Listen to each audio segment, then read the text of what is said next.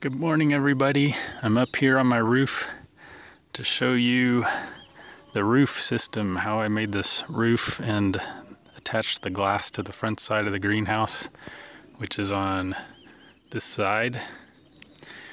And I'm going to show you how I made that for very inexpensively and just a little bit of enjoying the view today. I don't get up here very often. When I do, I have to climb this tree here. It's my tree ladder.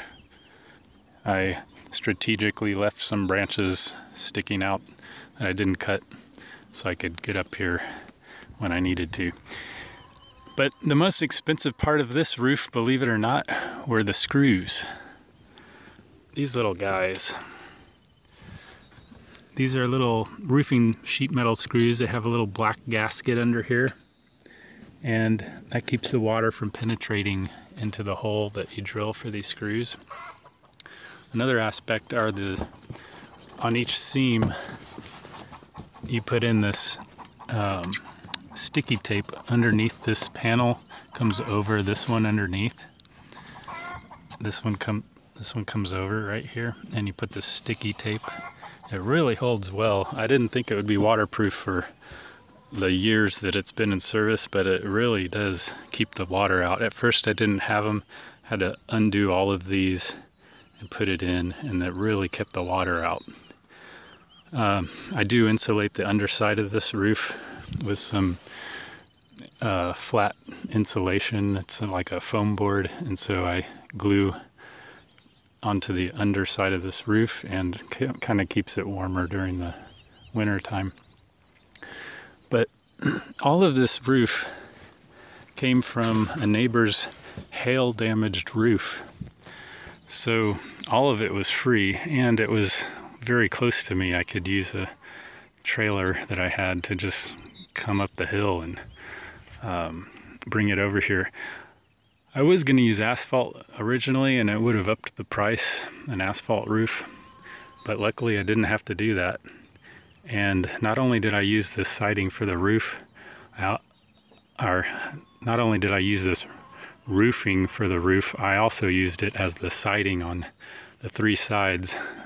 That's the glass side, the true side, and the back side, and the other side over here behind me. But that significantly reduced the price of this greenhouse. If you can ever find somebody tearing down a roof, especially after hail damage, like you have hail in your area, it is worth it just to go looking for the metal roofs that are getting replaced. And I don't see any hail damage on this roof, yet the insurance company obviously gave him a new roof for it, so my benefit, and could be yours too. So now I'll go down to the front side and or actually I'll go into the greenhouse and show you what's holding the roof up. So here we are inside the greenhouse, and of course the roof I was standing on is right above me. And here's the insulation I was talking about. I don't know what you call this stuff, but all of it I got from construction sites for free. This is just the scrap they throw away, and I cut it. They're small to fit in between these purlins. Okay, these purlins are actually 2x4s because it was cheaper to do 2x4s than the 1x4s they sell at the box stores. So 2x4 makes a great purlin, and then 2x6 rafters. These are held on this end by this beam. It's called Unis Strut. This is another great thing that can save you, or at least save me, a lot of money in this greenhouse. Unis Strut, this 20-foot beam, costs probably about $40. I got mine salvaged for free. A friend of mine demolishes chip manufacturing plants and all this, and he's hauling this stuff out for free. But you know, $40 isn't a lot to spend for a system if it does well anyway. The way I did it, and I don't know, this isn't like building advice or anything, but The way I did it is I just built my frame and then spanned the entire length of the greenhouse. That's 20 feet. And I created these little brackets from some shelving gondolas. They're just metal brackets that hold the rafters in. And those hold with two little screws on each side. And the bracket, the white bracket, screws into the Unis Strut. Actually bolts in. You can see underneath, there's a bolt right here, and it bolts in. It holds it. It's been up there for, probably since 2005. I don't know. Oh, no, not 2005. It's been up for a long time. I planned it in 2005, so I don't remember, but it's held 60-mile-an-hour winds. Especially on this hilltop, we get a lot of wind coming up the side of the mountain, and it does creak a little because that's plexiglass and this is real glass. This is what I'm going to show you next. How did I hold all this real glass in place? You notice there are no structural 2x4s or anything in between here. And the trick again is this 20-foot piece of Unis Strut. But also there's no weight on the top of this beam. The only weight is not the roof, but the plexiglass and these little 2x4s that are cut to fit into this little angle here.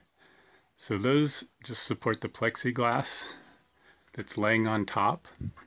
And then this beam, the only weight is this plexiglass all across. And from there, the glass, I'll go to the outside and show you how I mounted it. Okay, so here is the glass on the outside. And this Unis Strut is like a letter C facing down the opening. And what I did was I shoved the glass up into it all the way. It's about 3 inches up high, and then once it's in there high, it moves down into this lower piece of Unis Strut, which is only that thick. That's like 1.5 inches. And so you can see here on the seam, it has a nice little spot on both sides. It's like a letter C again, but facing up. And I put gym pad foam underneath this rubber. This is pond liner. This is another most expensive part of this greenhouse. This cheap pond liner was like $120. Anyway, underneath this pond liner, in the bottom of the letter C here, is some of this gym flooring I cut into strips. It's like rubber flooring, just to give the glass something to sit on that wasn't hard. And then, since this foundation is like 3 feet off the ground in some places, I used the rubber to go to the ground and come up and over and under the glass and over on the other side a little bit. So this keeps all the rain out. My foundation inside is literally mulch, if you can believe that. It's a mulch floor with some rocks and some rocks and some erosion barrier to keep the sides. And so I didn't want to pour concrete, it's just a pain. So once I put all the glass in, I just came in with a bead of caulk. Just caulked all of these windows together. The last one on the end slides, it's like a door. That's why you see a little offset right here. But this caulk is amazingly strong. One time, okay, underneath this Unis Strut beam, I have another beam I built out of shelving gondola bolted together, this 20-foot long beam, and it sagged. One time it sagged, and it came far enough down the glass up there that it came out of that piece of Unis Strut, and it was bowing out. 3 panels were bowing out. released from the top piece of Unis Strut, but this caulk, silicone caulk, is so strong that it held the glass in there to my amazement. No glass broke. And since then I've jacked up the beam underneath with little beams to hold it up. So, so these won't ever sag again. But this has held like this for at least 3 years now, and I've had no problems. It's great because it gives you a large expanse of glass with no seams.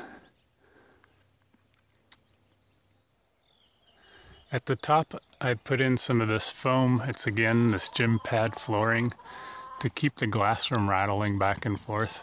It does tend to slip out some, so I have to sometimes press it in there, but I think there's enough in there that it stays compressed, and every now and then one falls out because some are thicker than others, but there's always some in there to keep the glass from rattling back and forth. Here you can see this one is not siliconed in. I took off the silicone to put some of these IBC totes in the door, but here that one's not siliconed all the way to here. Let's see. I guess these two are the only ones siliconed for now.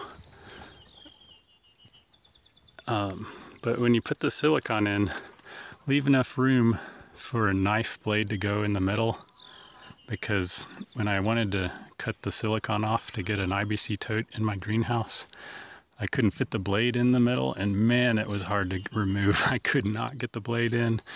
I had a friend stretch it this way while I put the blade in, and it goes to show how tough that stuff really is.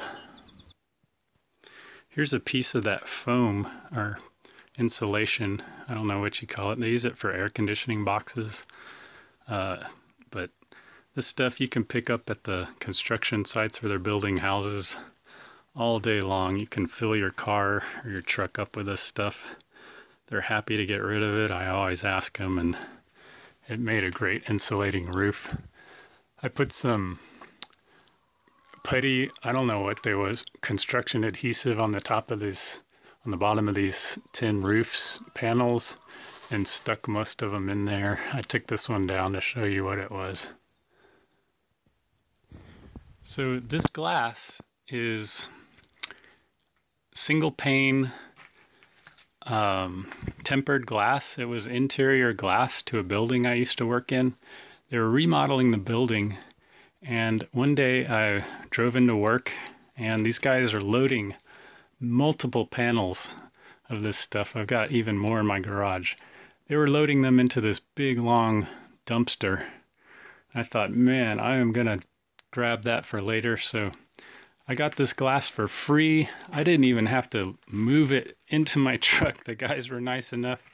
It was more convenient for them to put the glass into my truck than it was into the dumpster. So that was a score. If you ever see a building getting remodeled, man, stock up for later. That could save you a fortune on your greenhouse.